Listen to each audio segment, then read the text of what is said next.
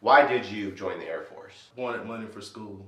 Okay. I worked at a job that I didn't enjoy. I wanted to do something that I love for a living. And I felt that joining the military would help me get a chance to go to school but not have to pay for it. Yeah, so because you get tuition assistance while you're in, and then you knew about the GI Bill and all that when you were coming in. You knew that I didn't know about the GI Bill. So you just thought they would pay for school while you were in. Yeah. You didn't know that they were going to pay for it after you got out. No, I didn't. No. Dang. So you actually got way more than you were bargaining for in the first place. Yeah. You're like, this is sweet. And it was a Marine that taught me into going, that I worked with, that taught me into going into the Air Force, into the military in general, but into the Air Force. Okay, and all the military branches are going to have the GI Bill and tuition assistance, a DoD-wide thing. So that's not Air Force specific, but he was recommending the Air Force for what reasons, since he was a Marine? Did he tell you why? He knew that I had a family and I was a little older going in, so he was like, it would probably be more stable for you and your family. You know, you get to spend more time with them as opposed to if you join the Marines, then you could be shipped off. In his opinion, that the Air Force had better housing. He just felt like they had more to offer than the Marines. Yeah. And that's not me, Air Force talking down on the Marines. This is coming from a Marine. I'm going to say that is probably true. Just from my experience talking with a bunch of other people and being at other bases and stuff while I was in for 6 years, is the Air Force definitely seems to have things a lot more figured out as far as the family life goes, so that I wouldn't say is necessarily untrue. There will be bases that maybe aren't as good. I think overall, if you're doing as the Air Force as a whole thing, I think overall you're gonna have a lot better lifestyle. So how long were you in the Air Force for, and what rank did you make? I was in for about 3 years. I was an A1C and I got out probably a couple of weeks before I would put on Senior Airman. Okay, so you were in E3 and got out right before you would have put on E4. Yeah. So this is going to be what the whole video topic is going to be about. What exactly was the title of your job, and what was that AFSC? The title of my job was Nondestructive Inspections 2A7X2, involved with inspecting the aircraft but not destroying it to inspect it. Yeah. You know, if you want to oversimplify it. We're gonna get more into that towards the end of this interview, so I'm gonna save that where you actually explain all the little things you did, or maybe the different sections. Or okay, cool. So when you joined the Air Force, did you come in as an open contract, or did you have NDI right away? NDI is non-destructive inspection, just shortened. That's what people call it in the Air Force. But did you get that job specifically in depth, or did you join with an open contract, and then how long of a contract did you sign? I joined with an open contract, and I got the job later. I signed initially for 4 years. Okay, so you signed a 4-year open mechanical when you came in. Yeah. And then they gave you NDI at BMT. At BMT, yeah. Was NDI something that you wanted to do when you were initially joining? When you were looking into first joining, when you're like, oh, I'm gonna go for school, were you like, ooh, NDI looks really good? Or were you just kind of open-minded? Did you have anything specific? Like, what did you want to do? Initially, I wanted to do air traffic control, but they just didn't have any openings at the time. And like I said, my recruiter was like, you need to take open mechanical or you're not going to be going. So I took open mechanical. In doing so, I started doing research on NDI because people I was in debt with kept talking about NDI, how cool it was. And doing my research, I was like, this doesn't look bad. So once you found out your job in basic training, because you signed the open contract, you were going to be headed to tech school. Where was your tech school, and how long was it? My tech school was in Pensacola, Florida, and it was actually on a Navy base. NAS Pensacola, the Navy base, and it's shared with Navy, Marines, and Air Force. Yep. I loved it there, by the way. I think it was from 2 or 3 months long. You said you enjoyed it. Yeah. So you want to know something funny, is you probably already knew this. I was in tech school at the same place. So it just hit me. I went to tech school at NAS Pensacola as well, because I was sheet metal. I was aircraft structural maintenance, which is 2A7X3. Okay. So you're 2A7X2, and we're like the next AFSC up. So it doesn't mean we're like above them. It just means like we're all in a string of order. Like we all work together basically. So 2A7X, we all are like very similar jobs in a way. So yours was ending with 2, mine ended with 3, and then I think Metals Tech might end with 1 or 4. I can't remember what it was. All these jobs that work all together, but at NAS Pensacola, it was NDI, low observable structural maintenance, and then it was aircraft structural maintenance. Yeah. So we had those 3 career fields there, and you said you loved it. I absolutely loved it. Well, actually, I'll throw up a clip kind of to sum up how tech school was for me. When did you go? What months? It was during the cold months. Ooh, that sucks. But it was still fun. December through, I think, February. Okay, so I got there in March, and I left in June. and it was beautiful. Now, keep in mind, there's only 3 jobs that go to that base. Don't expect that when you go to tech school, your life is going to be like that. We just got very lucky. Also, do not just join a job because of where tech school is. Right. Because your job can go anywhere, right? So it's not like you're like, well, you went to tech school in Florida and then you got stationed in Florida. You're looking at, you could go to Minot. You could, like, that's like the first thing that comes to everybody's mind. You're like, no, Minot. Yeah. So you could go to North Dakota, right? You know, and you'd be like, but I signed because I got 3 months in Pensacola. And now I have 4 years in North Dakota. It's you know, not worth it. So I wouldn't base anything off of just like where your tech school is. But yeah, we were pretty lucky with where our tech school was. So I know we kind of just talked about getting stationed at places. We said Minot, and then you've been stationed at Tyndall. Where all can NDI go? Is it like limited to a few bases, or can you go like everywhere, or what's like the limitations really? I think NDI can go pretty much anywhere, but it depends on the jet that you get attached to. So like I went to Tyndall and I was attached to the F-22. So did they attach you to the 22 so you could only... They can still take me or whoever that is or attached to the F-22 and put you somewhere else, but they try to keep you with the F-22 if you start on the F-22. Okay. So, so like my experience was totally opposite of that because I was just on a regular old airframe. I was on the F-15s at first. And then they moved me to the HH-60 helicopters at my next base. So, which both of those aren't like this crazy new technology or anything. So maybe that had anything to do with like, just like the amount of newness to it is like, they're kind of like, well, we want that experience to stay with the aircraft. So you could go pretty much anywhere there's aircraft, essentially, as NDI. Yeah, pretty much. One of the questions I was going to ask at the very end, but I'm just going to ask it now because we already know the answer is, well, were you going to make the Air Force a career? I never had intentions on making the Air Force a career, no. So, and you're currently out. How long have you been out? Almost 2 years. Well, like a year and a half. Okay, so definitely not making it a career. No. I was just going to say that to the end, and I'm like, might as well get it out of the way now. But this is the biggest question of the whole interview that we're going to do about your job, NDI. Can you explain to somebody that might have no idea or might be interested in this job possibly, and they've just seen the short description that's on the Air Force website of what exactly do you do in your job? Because I'm sure what you've learned in your 3 years of doing it was probably a lot more in-depth than what you had read online. What like different sections can you maybe be stationed in, or different jobs or duties can you get in your career field, and what do you guys do on like a daily basis? I will say that NDI is one of the few jobs that the description pretty much is accurate. Okay. It's like, well, that's good to know. It's good to know. There's a lot of descriptions you read it and you're like, there's no way that's what it's like, and then you get in, you're like, it wasn't like that at all. If you read the NDI description and you're like, what is this? And you're confused, that's what you're going to be doing in NDI. We use different methods to test the jet and to see if it has cracks in the jet. Because, you know, when you're flying, you have a lot of force and pressure on the aircraft, and so it can get cracks, and that could be detrimental. So you want to find them and get sheet metal or someone else to, you know, we would fix everything. So basically, we give everybody else work, and that's why nobody liked NDI. And it takes... Because you tell everybody everything's broken. We tell everybody what's broken and they have to do work and they will have to stay late, and they hate you. One way to find cracks is through x-rays. We would x-ray the aircraft. And you would do the entire aircraft sometimes. You do sections of the aircraft. Okay, so you do like a wing or something like that? Yes, exactly. Okay. You do a wing, or you do like the bottom of it, and I know that's not the correct term. I can't remember the correct term for the bottom of the aircraft, but you would do that. And it's kind of dangerous, so they actually call us the cancer job. I think that's something that's very important. All maintenance is cancer jobs. True. Like, all maintenance. Because isn't the LO stuff like... Oh, LO is like super bad for you. Yeah. Like really bad. We shoot unshielded x-rays. So if you go to the doctor, you notice that the nurse or doctor or whatever go behind a little thing when they shoot your x-ray, and it's like lead plated. Yeah. When you shoot x-rays on the aircraft, it's unshielded. So you have to hit the button for it to do its thing, and you have to run, and you have to get a certain distance away and use a survey to make sure you're not in the radiation area. Yeah. It's like pretty dangerous. So. You know what's funny? This isn't funny at all, but when I was in Japan, there was a call over the radio one night. We were waiting on a Friday night because some reason they always want to do x-rays on Friday nights in the evening when we're trying to go home, and they're like, nobody could go home until the x-ray was done and they got everything cleared up. Yeah.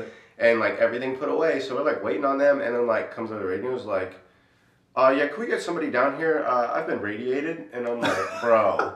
Like, you gotta be kidding me, man. Yeah. You're like, well, that dude might not be able to have kids anymore or something. Yeah. You're just like, so, but like they had to go to the hospital and then get tested. Like, we didn't have to wait for that. Like, they like took the dude to the hospital. Yeah, it was a big deal because that person wasn't paying attention because you guys set cones up around. Yeah, you set up cones. The outside of the hangar that you're doing it in. And some like crew chief just like straight up walked through it, like up to the aircraft, and they were like, what are you doing? And so, and it literally, there's like signs that say like X-ray in process, and some people are just like, they're not paying attention. So you're like, dude. But yeah, I say it's funny, but it's really not, because that person is probably like lifelong consequences from that. Possibly, hopefully not. Yeah, definitely, like, can be scary, but yeah, it can be. I didn't mess with it. When you saw cones that said X-ray in process, I was like, bro, I'm out. Yeah, I didn't go near it. If you don't pay attention to anything else in the Air Force, don't break red and don't walk through those cones if it says X-ray in process. So, yeah. Other than the X-rays, like, what are some other things that you'll do with your job? Penetrant was another method that we used, and it's like this glow-in-the-dark type material, and you put it on where you think a suspected crack would be, and it seeps into the crack. And so we use a black light, and you shine it on it, and if you see it, like, it'll make the crack glow. So pretty simple, but yeah, that's another method that we use. Magniparticle was another method that we use. We have this huge magnifying machine thingy, and you put these this liquid on it, and this liquid has like little particles of metal in it. And so if you think about it, if you have a crack in something, it splits the part into poles, like a north and south pole, like a magnet. Yeah. Does that make sense? Yeah. So because it splits it, the little metal particles will find the crack, and they will attach there, and it'll glow. It's all glowing. It's all under a huge black light. So it's all little scientific stuff like that in NDI. And sometimes, you know, a lot of people say NDI is easy, which it is for the most part, but sometimes you can get a night where I can't think of which job, but they may bring you like 200 or 300 bolts that you have to do. You have to do them like one at a time. Sometimes, or you dip them and then let them sit, and then you have to inspect them all. Yeah. So it can be tedious jobs like that. Welcome to the other maintenance jobs in the Air Force, where we actually have constant work. Yeah. So, and there's something else that you didn't mention: eddy current. You didn't talk about that. So the reason I know is because, like he was saying earlier, they find the cracks and they tell us to do the work. Like he was being like, yeah, they bring us all these bolts, so we had to work. They would find all these cracks, so then we had to work. Like, that's kind of how it was. Yeah. So eddy current was a major thing that was used for when I would work with people. I'm glad you said that, because that's one that I can explain the best without sounding like an idiot, because it's been so long. But eddy current, it's like this little pin, like a metal pin, and it's attached to this machine that gives you like readings and readouts. And when you put it on there, you scan it across. And so if you think about it, a crack, if you have a flush metal surface and you have a crack, that crack is going to have air in it. So it's putting out these like electronic pulses, and it will pick up on the air that crack has in it. Gotcha. It'll give you a spike. So it's like bouncing like from the metal back. Yeah. So if it hits a crack, it'll make like a deeper bounce, basically. Yeah, pretty much. I actually learned how to do this a little bit. And so like when you guys would do it, you would like move the pen back and forth over a spot, and it would just keep creating a line going like this. And then if there was a crack, it would go like this. Yeah. So then you would have like a line that was like flat, like it was showing like the like level of the metal, and then all of a sudden you just have these like random jagged spikes. Yeah. So then they could tell where the crack was. And you have to adjust the pin and for different metals, because different metals are composed different. So it would have to penetrate the metal differently. It would have to be set differently, because it would have to, you know, penetrate it differently. And I know there's an NDI expert that's like, he didn't get everything 100% right. Like, dude, it's been a long time, okay? We're just giving you a general sense of what's going on. So jumps is something else we do in NDI. You know a lot about NDI, dude. Yeah. I worked with NDI guys, so. Wow. Yeah. So pretty much, if you think about the aircraft and it's flying or whatever, and it can get wear metals in the oil. And so we take an oil sample. I forget which job brings us the oil samples. Crew chiefs. Crew chiefs bring us the oil samples, and we put it into this machine. We take a little cat food, we put it in this machine with an electrode, and it spins like 1,000,000 miles an hour, and it reads all the wear metals, all the materials that are in that oil. And there should be a certain amount of certain things in the oil, and can you remember? I hate to ask somebody that's not NDI. Like, not magnesium or something. Magnesium is one. And like copper or zinc or something, maybe. You should do an NDI video. So I actually helped a guy do it one time. I didn't know anything I was doing though when I was TDY, but I was like helping him do it. Yeah. And so the way he explained it was like your car, right? When your car needs an oil change, when you drain it, there's a bunch of little like bits of metal and stuff, like dust, metal dust in your oil. Yeah. And that's why it gets dirty. And so when you change it out and you put new oil in, that's kind of what you guys test for too, is to be like, because you can actually tell what components are wearing down. That's the thing. So certain elements shouldn't be reading too high. And I think one of the biggest things on the F-22 was titanium. We really always look for titanium. Yeah. So if titanium, you have a book to go by, TO. Yeah. You have your TO to go by. And if titanium is above a level 5, then you know that this aircraft, something is going wrong with, it could be like the engine or something. Or there's a specific part of the aircraft that is going bad because it'll give you a high reading. And so you're kind of like the electronic like diagnostics thing on a car. When people plug it in, it tells them the codes back. Yeah. It's kind of what you're doing, except you're testing the oil and then it's telling you what parts are being worn, essentially. Because you're like, well, this part is this metal. So that could be the only thing in the whole engine compartment or anything that touches this oil. What parts that touch the oil are this compound? Yeah.